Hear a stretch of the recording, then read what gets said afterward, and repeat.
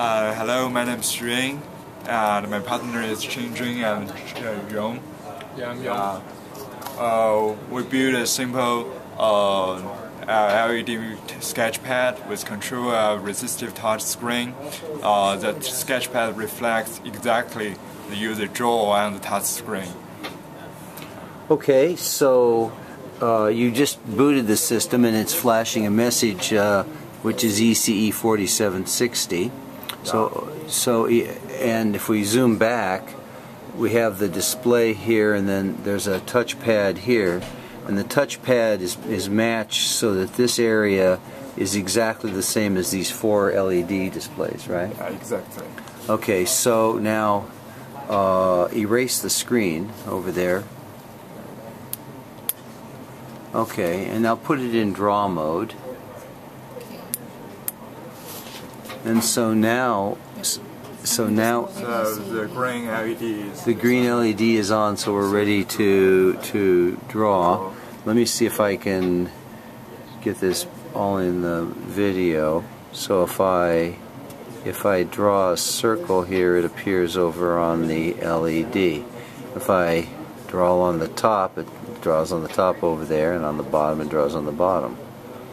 So the calibration is quite nice. Alright, so now put it in erase mode, and now I can go back and erase the line I just did,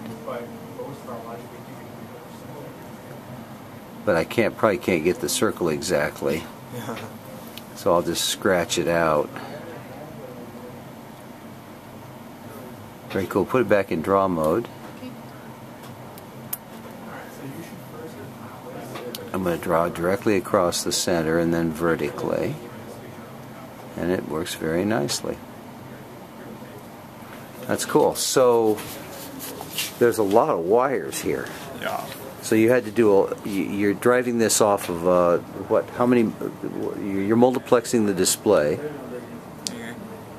And how many multiplexer? How many port pins are you using on the microcontroller? Pins, that is 4 plus 4. Together we use 11 pins. 11 pins. Yeah.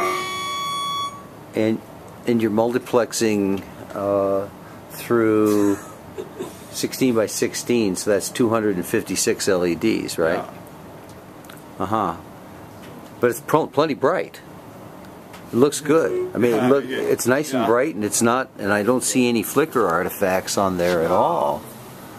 So that's very good.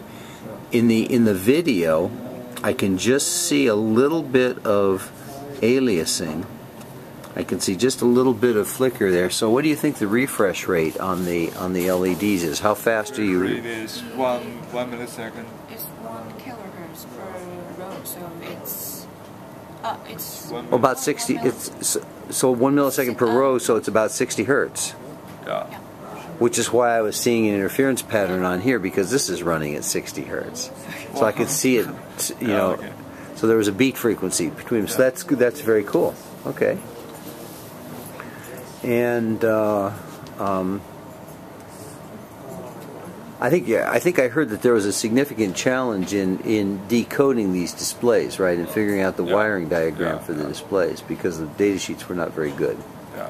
There's so many wiring because, you know, the each LED matrix, it got 16 pins, and so for a matrix it got 64 pins, and we use our Mega 1284 and got this limited pins to drive a big matrix with 64 pins. So we need to figure out how to use other chips to, like decoder and shift registers, to minimize numbers of the pins and to drive the LED matrix. And also, at first we saw the LED matrix, they got 16 pins, 8 on the top, 8 on the bottom. We saw the 8 on the top maybe control the rows, and 8 on the bottom controls the row columns. But it's not exactly like this, so we just do a little bit experiment to one by one to figure out which pins controls which rows or column. Yeah. So that's a very big experiment that you have to do unless you make some assumptions, right? Yeah. But that's. So we actually burned. Yeah, we burned. Did you searching through it with a voltmeter or with a power supply?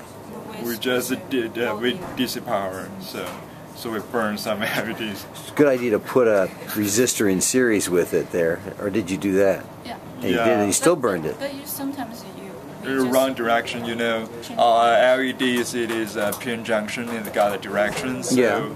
we put the VDD in the wrong direction, so it burns the LED. And that burned it out? That's Yeah. surprising. Okay, so it only can take a little bit of voltage then. Yeah. Okay, thank you.